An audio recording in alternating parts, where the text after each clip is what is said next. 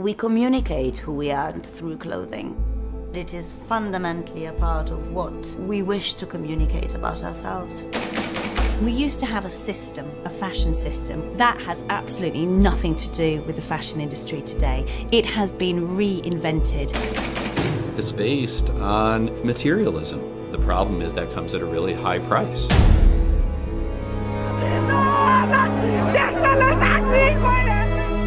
Garment factory collapsed, killing more than 1,000.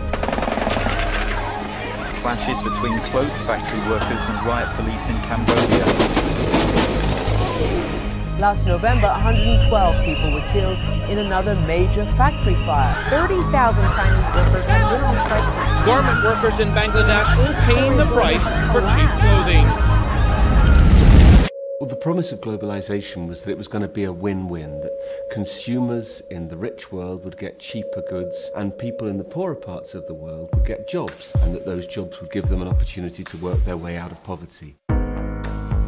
This enormous, rapacious industry that is generating so much profit, why is it that it is unable to support millions of its workers properly? The actual business model is completely unsustainable. Unless you change that model, you can't change anything.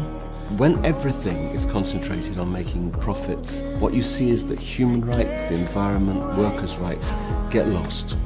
My God, we can do better than this. And I want it.